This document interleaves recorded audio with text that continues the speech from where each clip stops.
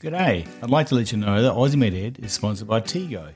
For most doctors, indemnity insurance is one of their biggest costs of practice. While many doctors are still with the same insurer they joined in medical school, many have made the switch to Tego and benefited from it. The team at Tego have told me that those new to private practice could qualify for 4 years of discounted premiums. To find out more about Tego, visit tego.com.au. That's tego.com.au. A hot topic in the media at the moment is the use of ChatGPT and other artificial intelligence sources for answering exam questions and in use in school. But what actually is this ChatGPT? Does it have a role in the medical scenario as well? And will it take our jobs? Well, today I thought I'd try an interesting experiment. What about if I interview ChatGPT? Ask him or her what they can answer, a bit about themselves, and find out if they've got any use in medical scenario. Good day and welcome to AussieMedEd, the Australian Medical Education podcast. Program born during COVID times to emulate that general chit-chat and banter around the hospital with the idea of educating the medical student and GP alike. I'm Gavin Nimon, an orthopaedic surgeon based in Adelaide, and it's my pleasure to bring AussieMedEd to you. And to find out more about this ChatGPT, I thought I'd interview ChatGPT. I'd ask ChatGPT some questions, find out who they are, find out what they can answer, see if they can actually answer any medical questions and how they deal with some curly ones thrown their way, and really find out if they've got a role to play in medicine. Following the interview with ChatGPT, we'll get this analysed by Associate Professor Jo Thomas, who's going to give her thoughts and opinions about what ChatGPT has to offer at the moment and what the future holds. I'd like to start by acknowledging the traditional owners of the land on which this podcast has been produced, the Kaurna people, and pay my respect to the elders both past, present and emerging. Well, today I'm going to actually try and interview ChatGPT. I'm going to try and do this as live as possible by asking the questions in real time through the speech microphone, through the actual Mac computer, and get it to answer questions from text to speech. I'm going to use the ChatGPT forum and see how we get on. Some of these questions may need to be stopped and started just for the completeness, but I'll do my best to try and keep it rolling as best as possible. Now, before we get underway, I'd also like to put in a disclaimer. This is obviously an experiment just to assess what ChatGPT and other AI bots have got to offer to give us an idea of what the future holds. But really, at this stage, this is not to be used for both medical diagnosis nor treatment. And certainly, you should always consult a medical professional. Welcome, ChatGPT. What do you prefer to be called? You can call me ChatGPT or simply GPT. I'm an AI language model created by OpenAI. And can you tell me a bit about yourself? I am an artificial intelligence language model created by OpenAI. I have been trained on a large corpus of text data and I can generate human-like responses to a wide range of questions and prompts. My training data includes diverse topics such as science, history, art, and current events, among others, allowing me to answer a wide range of questions and provide explanations, summaries, and opinions on various subjects. I'm here to help and assist with information and knowledge-based queries. Can you diagnose medical issues? As an AI language model, I do not have the ability to diagnose medical conditions. It is not safe or appropriate for me to provide medical advice or make a diagnosis. If you have a medical concern, it is best to consult with a qualified healthcare professional. They will be able to provide you with a proper diagnosis and treatment plan based on a full evaluation of your symptoms and medical history. AI language models like me are not a substitute for professional medical advice and care. Do you think that AI will be used to diagnose medical issues in the future, though? It is possible that AI models like me may play a role in diagnosing medical conditions in the future, but it will likely be in combination with other tools and techniques and under the guidance of qualified healthcare professionals. AI technology has the potential to improve the accuracy and efficiency of medical diagnosis, but it will also be important to ensure that it is used appropriately and ethically. Additionally, AI models are trained on existing data, so it is important to ensure that the training data is diverse and representative of the population to avoid biased results. It is important to note that AI should never be used as a sole means of diagnosing medical conditions and that the opinion of a qualified healthcare professional should always be sought. Well, for the audience, I might just ask ChatGPT if she can diagnose what's wrong with my elbow. I've actually been getting a bit of tennis elbow after playing a bit of golf, and just see how far I can take this to see if she can pick up the diagnosis. ChatGPT, I've been playing a lot of golf recently and developed some pain on the outside of my elbow. It's worse when I straighten my arm out. What do you think could be going on? Pain on the outside of the elbow, also known as lateral epicondylitis or tennis elbow, is a common condition in golfers and other athletes who repeatedly perform certain movements that put stress on the elbow. If you are experiencing pain, it is important to seek the advice of a healthcare professional, such as a doctor or physical therapist, who can help diagnose the cause of your pain and provide you with appropriate treatment. Treatment options for tennis elbow may include rest and physical therapy, the use of a brace or strap to support the elbow, pain medications, and other modalities like ultrasound or laser therapy. In severe cases, surgery may be required. A healthcare professional can recommend the best course of action for your individual case based on a complete evaluation of your symptoms and medical history. It is also important to address any underlying factors that may be contributing to your pain, such as poor technique or equipment issues in golf, and to make any necessary changes to prevent further injury. Again, it is important to seek the advice of a healthcare professional to ensure an accurate diagnosis and appropriate treatment plan. But what will a physiotherapist do for me? A physical physiotherapist can play an important role in helping you manage and recover from pain, such as pain in your elbow. A physiotherapist will first assess your condition and perform a comprehensive evaluation to understand the cause of your pain and determine the best course of treatment. Based on their evaluation, your physiotherapist may recommend a range of treatments including stretching and strengthening exercises to improve the flexibility and strength of the muscles and tendons in the affected area, and to prevent future injuries. Manual therapy, techniques such as massage, joint mobilization, or soft tissue mobilization to help reduce pain and improve range of motion. Pain management techniques, such as heat or cold therapy, electrical stimulation, or dry needling, to help manage pain and improve healing. Modalities, such as ultrasound, laser therapy, or other techniques, to help promote healing and reduce pain. Education and advice on techniques to manage pain, avoid further injury, and maintain an active lifestyle. Home exercise program, to continue the rehabilitation process at home and to help prevent future injury. The specific treatment plan will depend on the individual and the cause of the pain. The goal of physiotherapy is to help reduce pain, improve mobility, and get you back to your normal activities as quickly and safely as possible. So will it get better in time? The prognosis for tennis elbow, or lateral epicondylitis, can vary depending on a number of factors, including the severity of the injury, the type of treatment received, and the individual's response to treatment. With appropriate care, most people can recover from tennis elbow and regain full function of their arm. However, the recovery process can take time and requires patience and commitment to a rehabilitation program. In many cases, recovery from tennis elbow can take several weeks or months, and in some cases, the pain may persist for a longer period of time. It is important to follow the advice of a healthcare professional, such as a doctor or physiotherapist, and to complete the recommended treatment program in order to promote healing and reduce the risk of further injury. In some cases, modifying activities or using assistive devices, such as a brace, may be necessary to protect the affected area and prevent further injury. If you are concerned about your progress or if your pain is not improving, it is important to speak with your healthcare professional to ensure that you receive the best possible care. Will I need to have an operation? Surgery is usually not required for the treatment of tennis elbow, also known as lateral epicondylitis.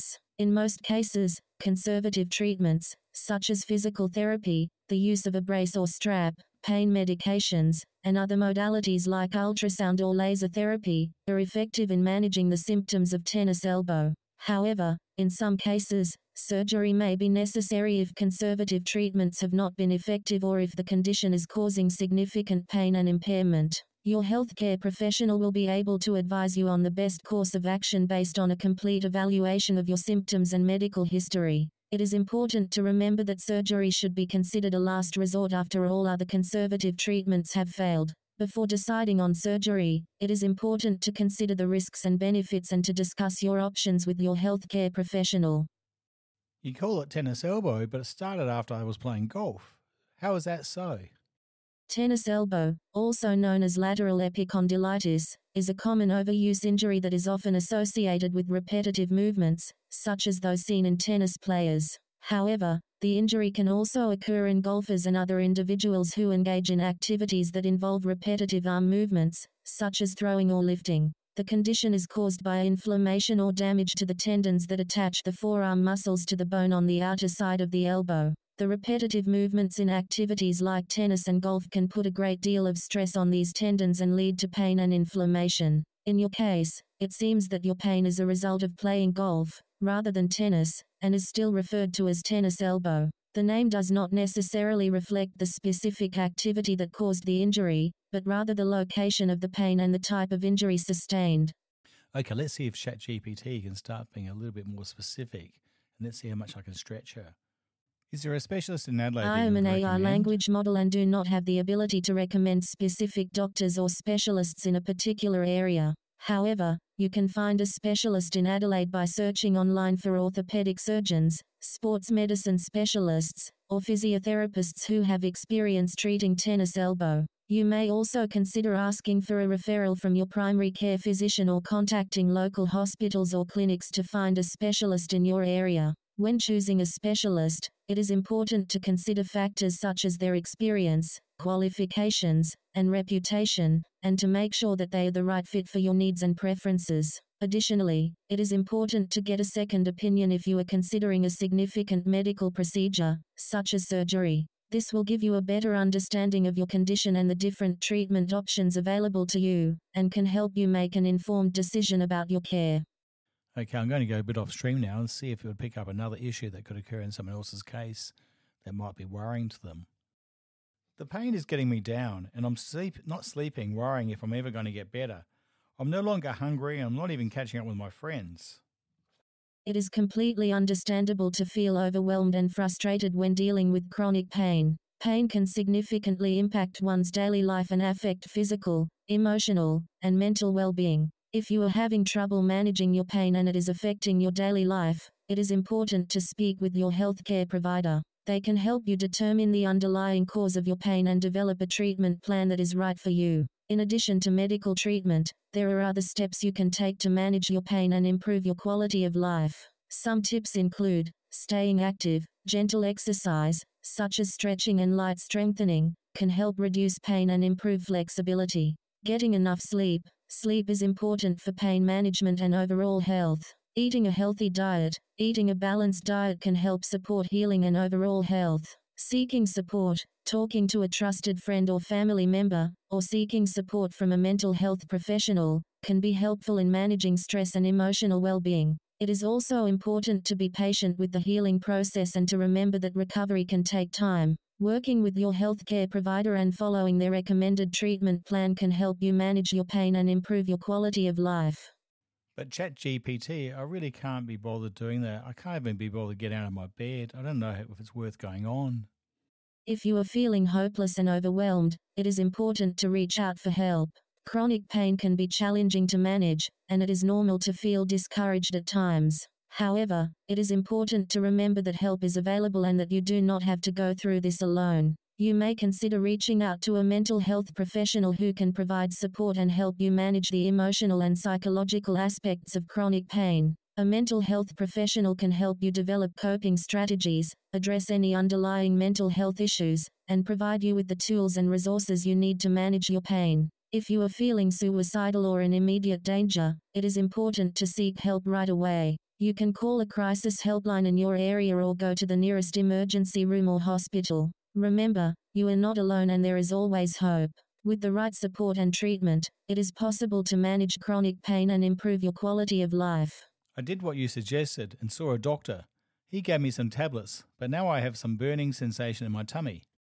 If you are experiencing a burning sensation in your stomach after taking medication, it is important to speak with your healthcare provider as soon as possible. This could be a side effect of the medication and could be a sign of an adverse reaction. Your healthcare provider will be able to assess your symptoms and determine the cause of the burning sensation. They may recommend adjusting your medication, prescribing a different medication, or providing you with treatment to manage the symptoms. In the meantime, you can take steps to manage the burning sensation, such as drinking plenty of water, avoiding foods and drinks that can irritate your stomach, such as spicy or acidic foods, eating smaller More frequent meals, avoiding lying down immediately after eating, taking antacids or other over-the-counter medications to relieve the burning sensation. It is important to follow your healthcare provider's recommendations and to keep them informed of any changes in your symptoms. They can help ensure that you receive the appropriate care and treatment for your condition.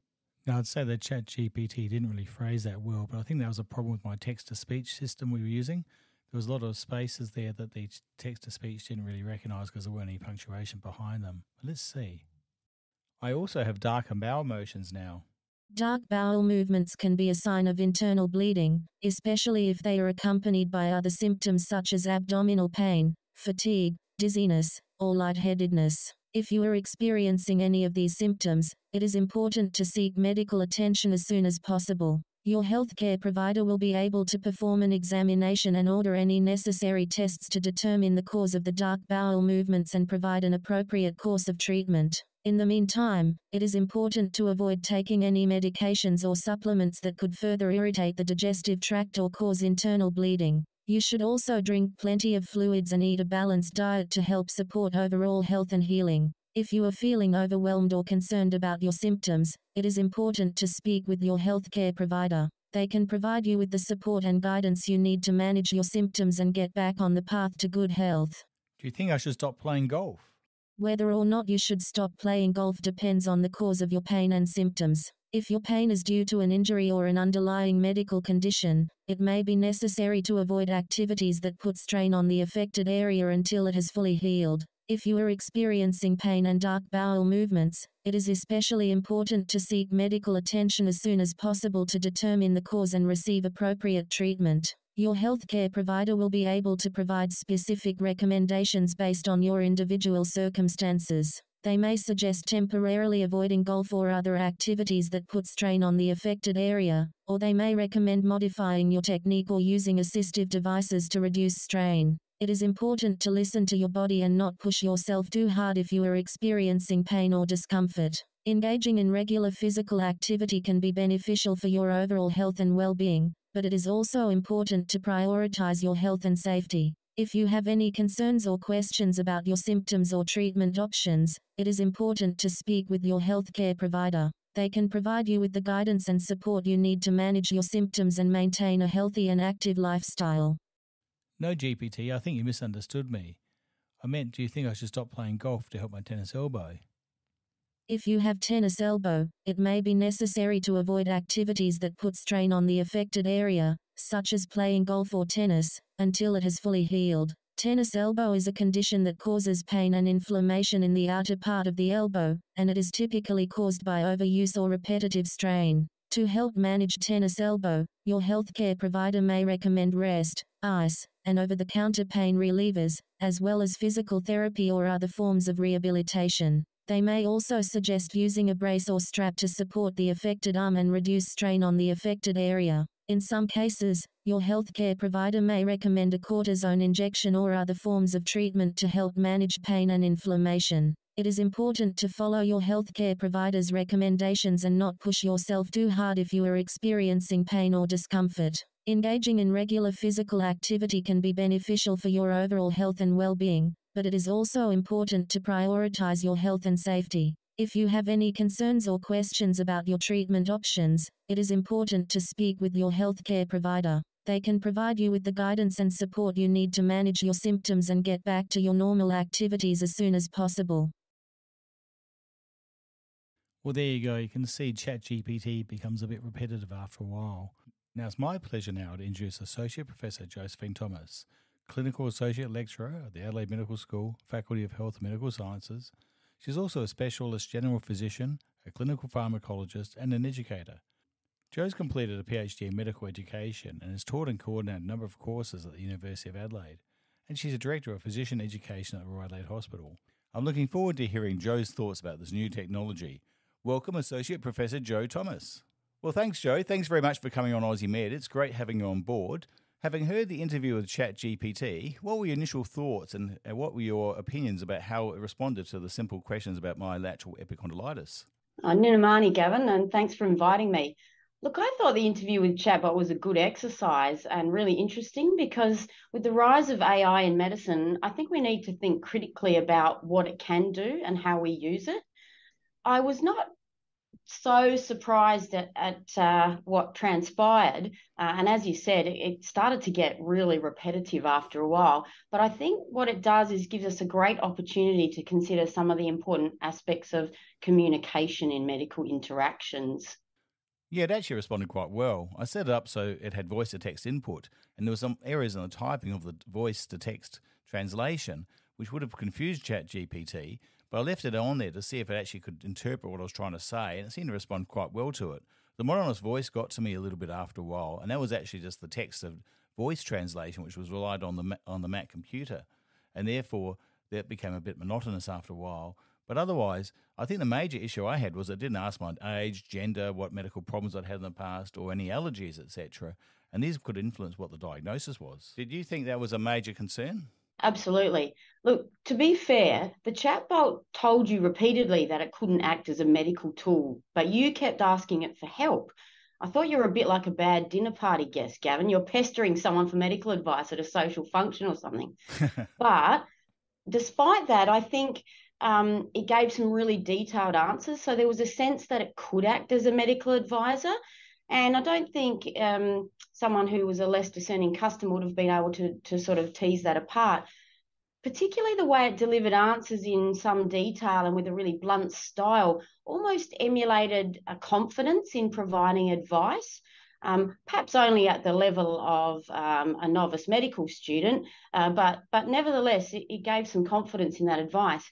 And even after the warnings about it not being able to help you and you needing to see a practitioner, it continued to give quite detailed advice, sometimes running on at length with different therapies, including medications, referrals, physical therapies. So I thought it was almost a little bit dangerous.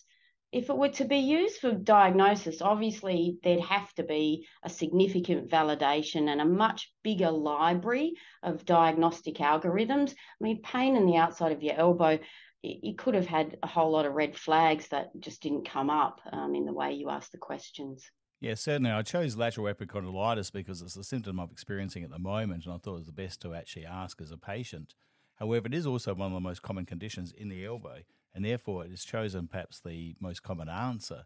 And it may have just purely chosen that because it's the most common answer at the elbow.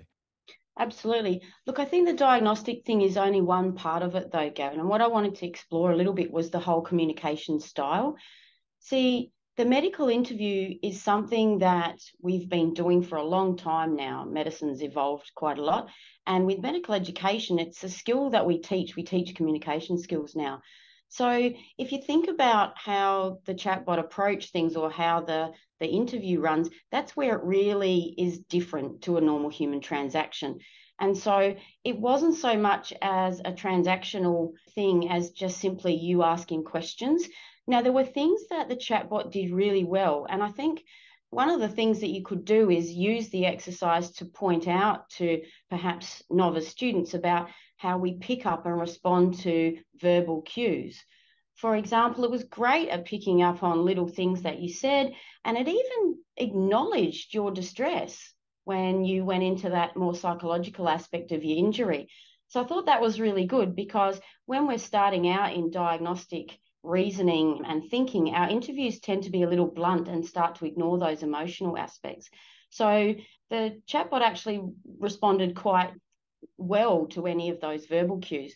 Obviously, there's things that it can't do, and so it didn't really explore your feelings. It didn't explore lots of things, so it doesn't ask questions back.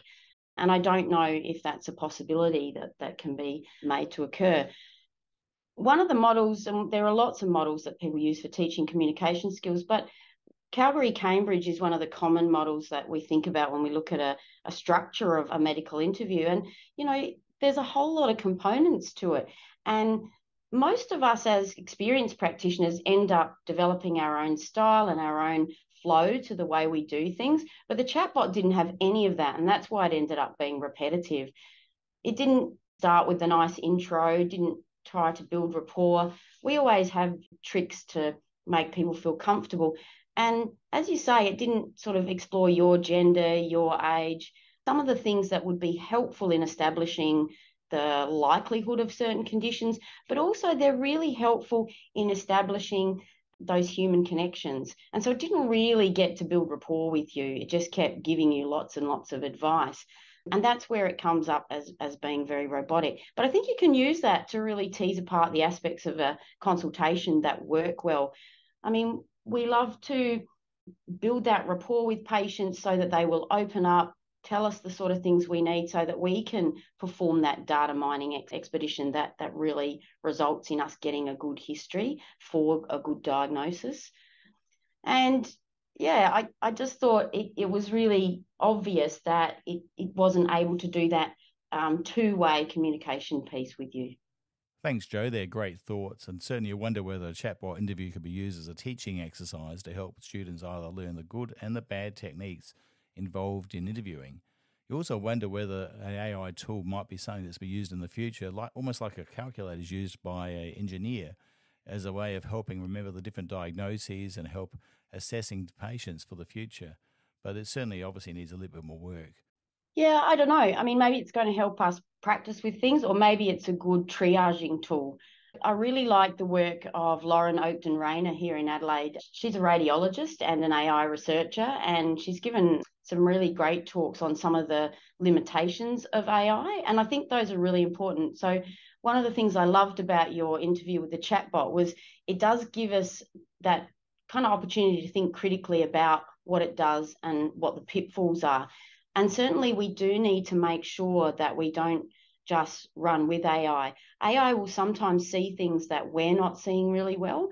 And so we can probably learn from that. But at the same time, we need to continue to validate it in the right population, the population that we're seeing, and ensure that the quality is there. So yeah, it could possibly be a triaging tool for some things. So it might triage your clinic one day, Gavin, and make sure that you only get to see tennis elbow, not golfer's elbow, or whatever it is you want. Excellent. Look, I really appreciate your time and effort in analysing this interview.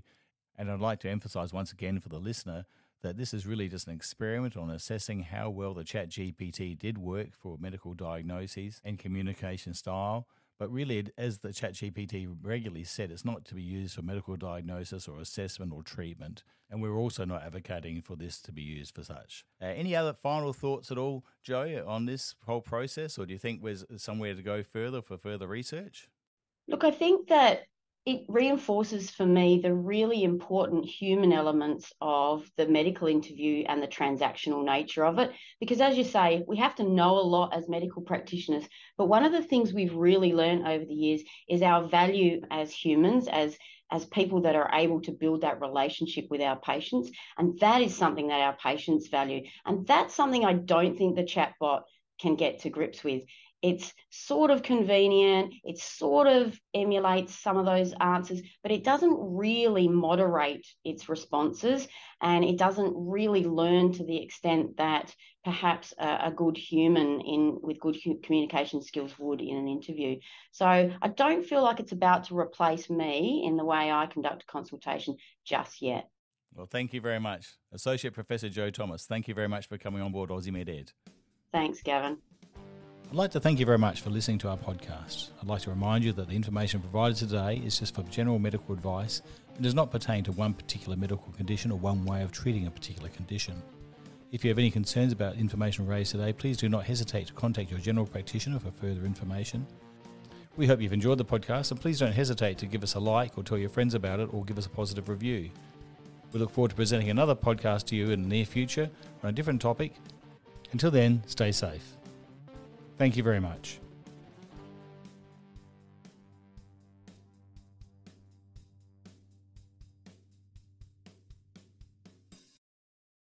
Aussie Med Ed is proudly sponsored by HealthShare, a digital health company that provides solutions for patients, GPs and specialists across Australia, and Tego, offering medical indemnity insurance for doctors. That's tego.com.au.